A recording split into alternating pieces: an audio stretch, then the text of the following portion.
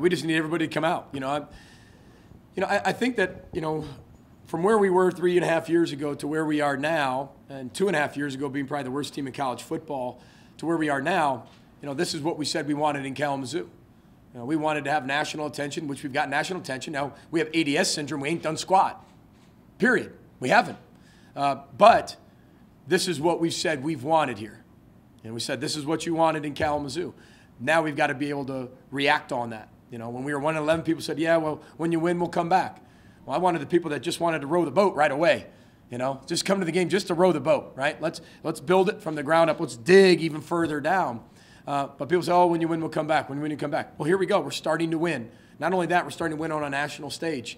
Not only just a bowl game and a top 25 win and so on and so all the 21 nevers and now the nevers this year, the first this year, but now we're winning on a national type level. So this is the type of advantage we can have, and it's wonderful. You come out and watch, go watch, and go to Ann Arbor and East Lansing in the daytime.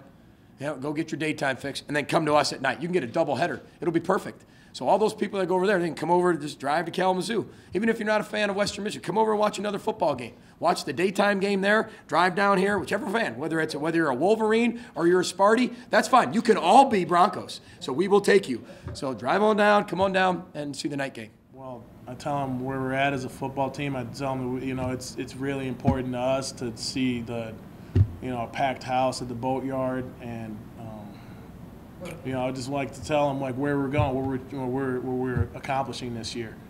And a lot of people, the word's already out. I don't feel like I have to say too much anymore about where we're at and what we've accomplished so far.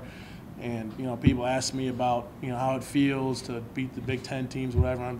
I just tell them, hey, come on out to Georgia Southern and see what we got. Because I'm just focusing on this week. That's what's most important. Because Coach Fleck brings it. Talks about how every week is a different season. So we went 1-0 in the Illini season, and now we're trying to go 1-0 in the Georgia Southern Eagles season. So that's where we're at.